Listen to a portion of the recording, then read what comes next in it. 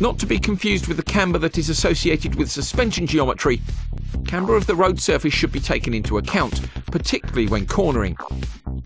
Positive camber, where the road is sloped towards the inside of the corner, can help the car maintain traction and higher cornering speeds can be achieved. Adverse camber, where the road surface is sloped away from the inside of the corner, tries to force the car away from the apex and the racing line, so lower speeds are often required.